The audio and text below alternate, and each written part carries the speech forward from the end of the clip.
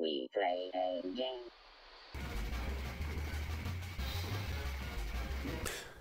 What is up, YouTube? We have Schoomer releasing us Schoomer Pie 2.0. Now with Nintendo and SNES game hacks. He added Daphne, some more MS-DOS games.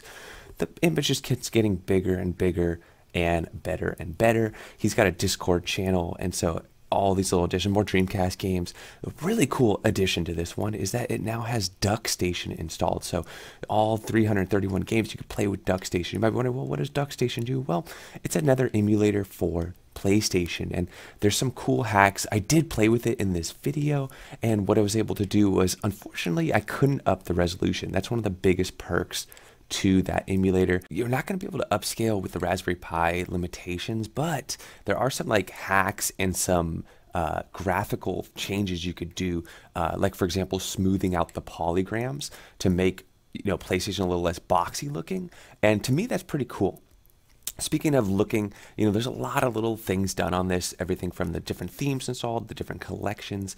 This is a best of the best image. This isn't like all the games for every system. For example, Sega Genesis had over 1,000 games, and he just chose kind of the best of the best games. And for me, it has everything I want as far as what I'm going to play, but I understand that everyone has different flavors and things like that. This is coming in at 360 gigabytes, so you really do need a 500 or a 512 gigabyte SSD or micro SD card for this to work. There's a couple little things that you might want to know, little fixes and things. We're going to want to check out Duckstation. We're going to want to check out what's on this image. So let's go ahead and jump into it.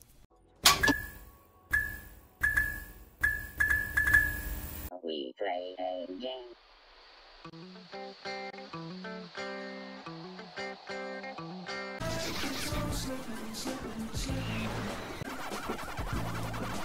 So as far as all games, this is rocking 6,814 different games, which is quite a large collection. You might be thinking that's not that many. There's a Kodi pre-installed Playbox edition.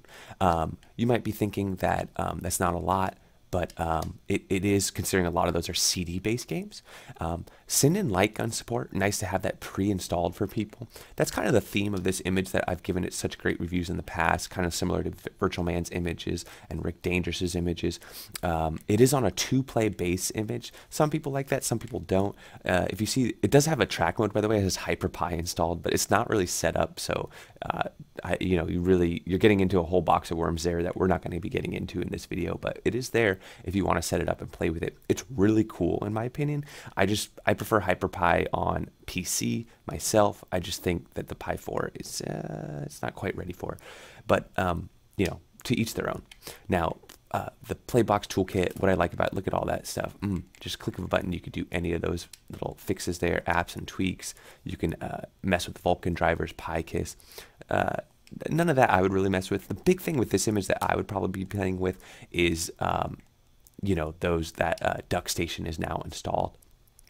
Speaking of this image, this Retropie background music player is not pre-installed. If for some reason it's not showing up on the menu, he shows you how to fix that on backups.me, where you can find this image. It's a quick fix, but you do have to get on the network or transfer it over USB. Also, another thing you should know is it doesn't have the startup menu pre-installed, or the startup run command, this one right here, 831. So if you want to redo that, it's going to be disabled like this when you first launch this image. If you want to enable it, I enabled it because what that allows me to do then is change, when I'm playing my PlayStation games, I can change my default emulator from the PCX rearmed to the Duckstation. So that's why mine's set up this way. Also, it does not come pre-overclocked. I went ahead and overclocked mine over here at System Tools, overclock. Oh, I went back. I went over System Tools, overclock Pi 4. I'm running on 2 gigahertz. I have a pretty decent fan case running on this, so it's not going to cause me any issues. Now, as I go through these games, let's talk a little bit more about this image, what I like, what I don't like. It does come pre-installed with a ton of synthwave games and things like that. Over 1,200 arcade games here. Huge arcade set. You can always hit select, jump to the arcade you're looking for, the arcade game you're looking for, and it'll, easier way to navigate. But you'll see later there's collections as well on this image, which allow you to find like platformers or adventure games, or if you're just looking for Mortal Kombat based games, it's easy to find. As we go out, you'll see a little mistake here, and the Amiga artwork is not showing up. I'm not sure if that just doesn't, it's not included on this theme. Maybe, you know, I'm not completely sure, but a huge Amiga collection here if you're into Amiga. Again, this is a best of the best image, so like Atari 2600. It's only 47 games, but there's a lot of Atari games, you know, out there. He just didn't drop them all. Daphne, I know a lot of people are asking about Daphne, and so here you go. It has the Daphne collection on there. MS-DOS, it's actually about a dozen MS-DOS games. TurboGrafx 16, 94. 1064, we'll look at what's on there. I like that he included Mario Story and Monopoly, games that you don't see. Whoop, I went to the left here. Mario Story and Monopoly. You don't always see these on all the images. And of course, you got the Zelda and things like that. The overclock is definitely going to help with Nintendo 64, Dreamcast, Thomas Wave, Naomi Performance. So I do recommend you do that if that's something you're interested in doing or playing. Make sure you have a good case though. Nintendo, 338 games. Again, over 1,000 games for Nintendo, but he didn't want to waste all that extra space, and a lot of those games you'll never play. But again, it depends on the person. I mean, while we're on the topic of, you know, what games should you include, what games should you not? Well, he did start adding all these NES hacks, which are kind of cool. But as you'll notice, it doesn't have Atari 800, it doesn't have Atari 7200. You know, there's a lot of systems that aren't on here, especially the older ones. A lot of this image is kind of more catered towards the newer CD-based games: PlayStation, Dreamcast, Naomi, Thomas Wave, Neo Geo, large arcade set. As far as the games here, like Game Boy, Game Boy Advance, only 77, 375. Do note that a lot of these games are going to be stretched out. He uses the full widescreen. That's just the way he prefers it. But as he mentions in his notes, you could easily just hit Select and X on your controller, go to the RetroArch menu there, and change out your display modes very easily. Game & Watch 50, Super Nintendo 500, Super Nintendo hacks, just a couple Super Metroid ones. He did say he's kind of building on this all the time. Open Beats of Rage is new with this latest version, the biggest collection he's released yet. So if you're into those little side scrollers, you know, those are fun. A Thomas Wave, in my opinion, you really have to overclock for these particular games, but they do run. And they will run unoverclocked as well, just not as well. Scum BM 57, big Scum BM collection. Dreamcast 105, you probably want to see what's in there. While we're in there, I do like that it doesn't come pre-overclocked, because especially for somebody who's new, you know, that's you know, easier it's easier for somebody who knows what they're doing, which, you know, somebody, you know, should only be overclocking if you know what you're doing. I moved over to Game Gear there, 275, Sega Genesis 582, Master System 259, 32X, there's 35, if you're wondering what 32, it's pretty much all of them. Sega CD though, a little bit more selective on what was included. Naomi, 27 games. You might want to see what's on there. Neo Geo 140, pretty large Neo Geo set. Neo Geo CD. And there are some duplicates between Neo Geo CD and Neo Geo, but you know, you might like the different versions of the different games. Neo Geo Pocket 40, Solaris, these are some RPG games. As you see, you have those there. And then PlayStation 331. With the PlayStation collections, I'll go ahead and scroll through these really quick. Here you go. We'll talk a little bit about this image as we go. So as far as Duckstation, I'll include the footage of Crash Bandicoot with the smooth polygons. Now, I did try going 2x. 3x is 720p. Couldn't handle 3x. 2x, it still lagged. Like it was just like the loading screen just wouldn't even go. So I wouldn't call it a fail. I would just say, you know, early days, and someone's going to find out what the best, like, which hacks to turn on and which hacks to turn off. There's a lot of, like, little fixes you could do within that emulator that aren't on Rearmed, at least yet. So if you like PlayStation, you know, this is a pretty cool image, especially that it has a lot of this stuff pre-installed. But right out of the box, it's going to run great with the PCX Rearmed just fine.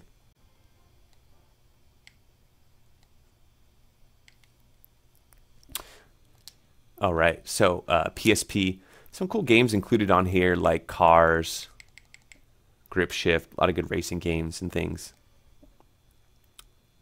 So nice little collection there. PSP Minis, just Pac-Man, I think. Yep. And then here's all those collections. And you can turn these off very easily. Hit start on your controller, go over to collections, and you can there's 63 right now. That's a lot. You can turn those off. Just uncheck them here.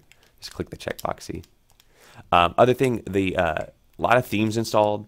Do know that like some of these 2-play themes don't work well because they don't have all the collection artwork. But if you turn off the collections, they work great. Like you're not going to have any missing artwork or anything. I like this one. The default theme we're on right now is just fine. So there you have it. There's the image. Let's go ahead and jump into a game here. Oh, the light gun collection is really cool. Like I said, the Sin and light gun drivers are pre-installed, and you know, so same with the aim track light gun. Both good light guns. Oh, I've skipped over here. How do we go? Let's go back out, and then we'll go back over to light guns. You know, and to get these things started, like NES, you just gotta turn on your zapper within RetroArch. PlayStation, you just gotta turn on your gun con within RetroArch. You know, after the gun is configured for the Pi.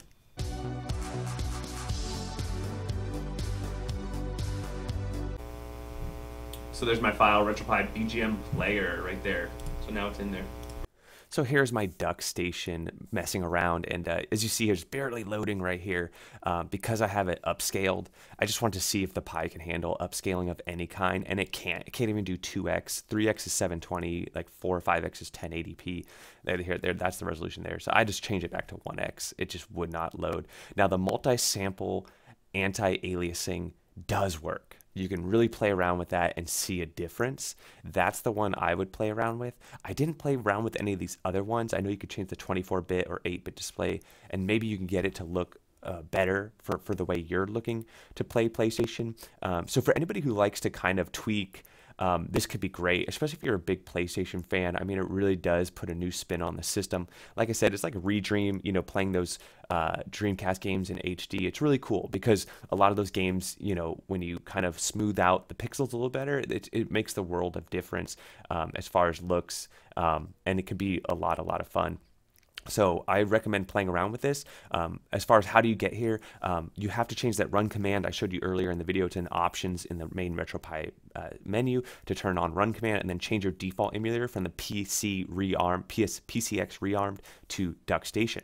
Another way to do it is just load a PlayStation game, press select and Y while you're in the game to go to your RetroArch menu. Go ahead and close out the content, go to load core and load the Duckstation core from there, and then just load a ROM and play with the options like I'm doing here, and it'll just automatically reboot. Now here is the footage of a with that multi-aliasing on.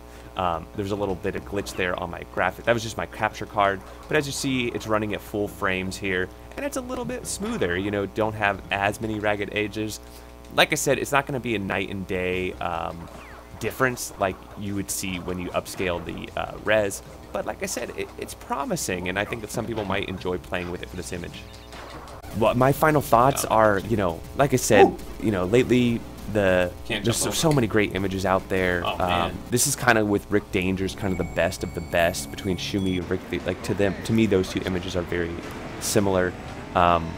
You know, look, my only beefs with this image were that I wish the you know, just go 512 at this point, right? Like leave maybe 12 gigabytes of free space, but like I said, some people might like that, you know, that it's only a 360 gigabyte download. But if you're trying to fit it on a 400 gigabyte SD card or SSD, good luck on that. You know, I'm sorry, it's already Pi shrunk. You know, you're gonna have to just make the jump there. And then the little thing with the background music, it's totally fully loaded with like synthwave and all kinds of music. It's got a really cool, you know, closing screen, intro screen. Love the videos to get started to put you in the games.